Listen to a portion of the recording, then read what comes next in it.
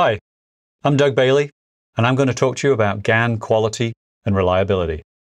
So let's take a look at the bathtub curve. On the x-axis here, I have log of time. On the y-axis, failure rate. And then the green line here is the rate of failure of a typical product over time. In the early phase of a product's life, you get quality-related mismanufactured products. So this is our initial quality part of the bathtub curve. In the far distant time, you have parts that are worn out. Some kind of failure mode has been exercised over time, and these parts have worn out. And in the center section, we have devices that were well manufactured. They haven't worn out yet, but they're dead anyway. Well, what happened here? Typically, these parts have been overstressed.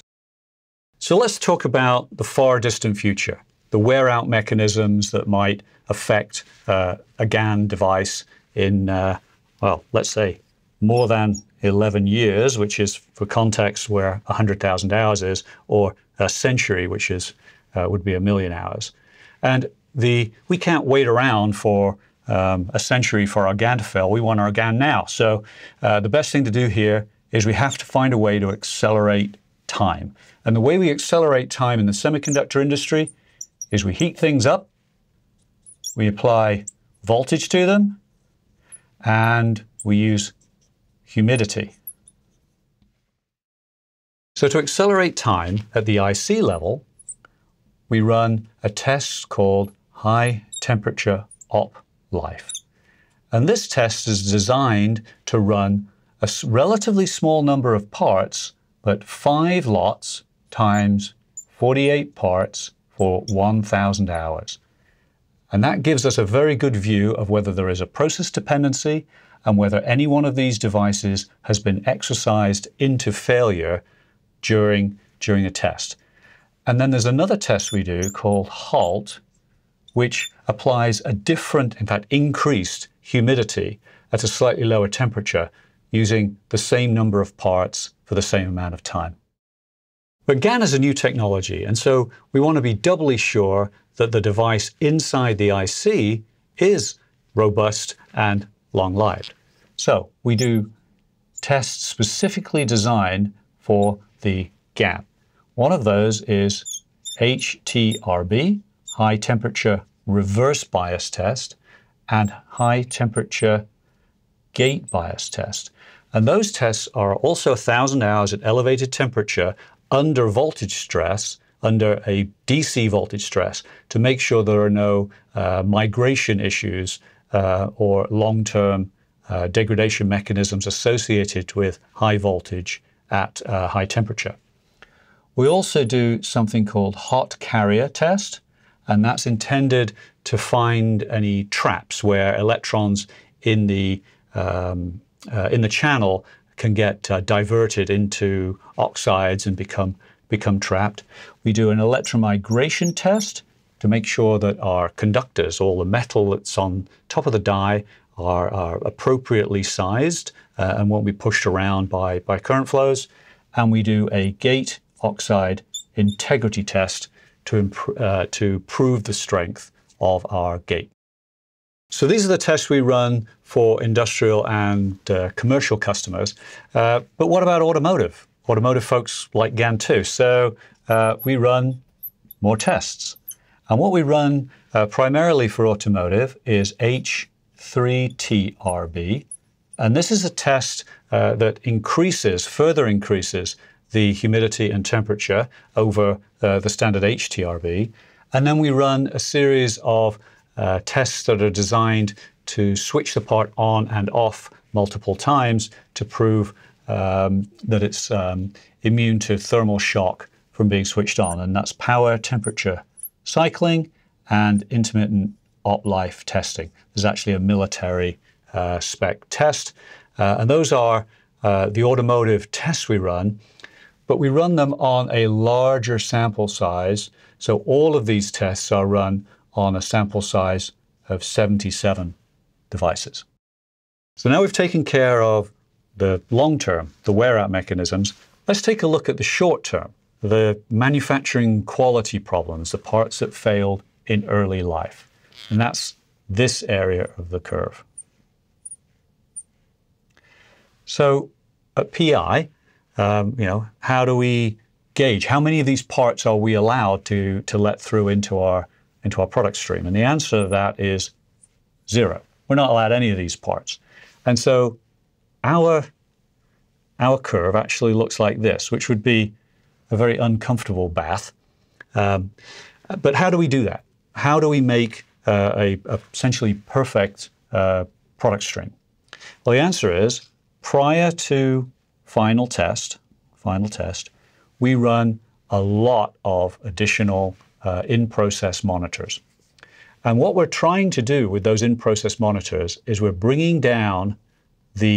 improving the quality, we're reducing the number of poor parts that make it into final test. And that's critical for improving product quality. So how do we find these parts and eliminate them before they even get to final test? Well, the way we do that is, firstly, our in-process monitor of our EPI. EPI is absolutely critical when you build GaN. It's the most important part of generating a GaN transistor. And because we build our own EPI, we don't buy it from a fab. We don't buy finished wafers either. We build everything. It means we have complete control over the process, and we can check it at various points. And that means that only the best wafers make it through to patterning. After a wafer has been patterned into a transistor, we then run some stress tests.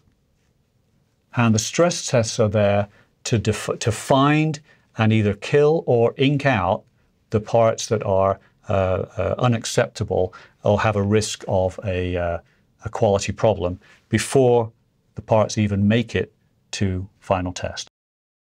So how do we validate that our in-process monitors and our yield improvements and our final test regime are going to yield a perfect product stream out of the other side? And the way we do that is with a test called ELFR, early life failure rate. And that's highly analogous to high temperature op life, but instead of doing a small number of parts for a long time, we do a large number of parts for a relatively short time. And in this case, it's 800 parts for 48 hours, multiple lots obviously to ensure that we don't have any process lot dependencies. So we've spoken about reliability and wear out mechanisms and how we guarantee initial quality. But we've got a middle section here. These are parts that are perfectly good. They've been manufactured perfectly. They haven't worn out yet, but maybe they're dead anyway. What happened? Well, the answer is overstress. So how do we assure that our devices are robust under temperature, voltage, and humidity that they're going to find out there in the wild? Well, we run more tests. These tests are MSL, moisture sensitivity level, UHAST, which is also a moisture test under pressure, TMCL, which is a temperature cycling test, which tests for differential heating and cooling, and high temperature storage life, which is the absolute high temperature test. So one of the most important parts of a power semiconductor is its ability to withstand voltage. So let's talk about robustness under high voltage conditions. We specify GaN, two types of GaN, 750 volt BV GaN and 900 volt BV GaN. But our BVs are not specified in the same way as a silicon device where you'd be talking about a breakdown voltage. So even though we talk about BV, that's not how it's set. There's a property of GaN called dynamic RDS on. Dynamic RDS on. And it turns out that when you apply high voltage to GaN, it actually increases the RDS on of the device. It recovers later, but under the initial voltage, and for a short while afterwards, it is a higher RDS on. And it turns out, somewhat arbitrarily, that we've chosen 5% as being the limit that we can accept an increase in RDS on. And that is how we choose the BV of our GaN devices.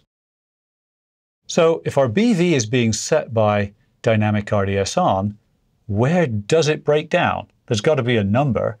And it turns out that for both of these GaN families, the actual physical breakdown is somewhere around 1400 volts. So there's a masses of margin with respect to the datasheet BV limit. So with this battery of tests for wear-out mechanisms to ensure reliability, for initial quality, process monitors, voltage margin, and tests related to temperature and moisture sensitivity, whether you're making an adapter or an automobile, you can have confidence in PowiGaN. For more information and to find out how we can help you with your GaN design, go to power.com.